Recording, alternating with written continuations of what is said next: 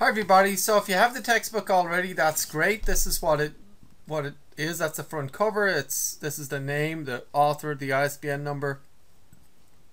If you're in Math 70, you'll probably need it for Math 97 next quarter and possibly Math 98. So there's the same book for Math 70, 97 and 98. So like if you're in Math 97 and you're not going to take Math 98, then you only need it just for Math 97, and so you might think about renting it. If you're just taking Math 98, you might just rent it because you only need it for 1 quarter for that class as well. But like if you're taking Math 97 and Math 98, then it'd be good to buy it to have it for both quarters, right?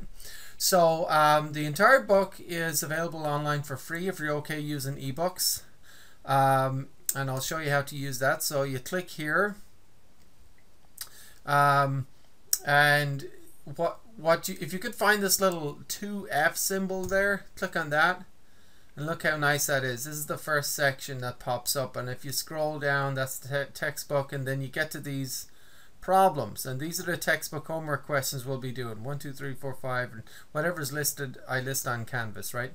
And if you look at the address bar here, if I want to have a look at, say, chapter 7 section 3, I just do this, right?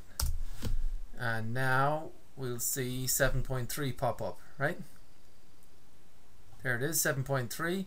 And I can scroll down and see the textbook homework questions right there. See that? So what else?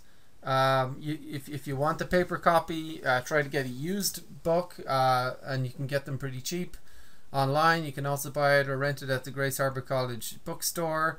I've also uploaded files of the first week, or the homework for the first week or two. So the point is, if you don't have a textbook right now, that doesn't matter. You can get started working right away.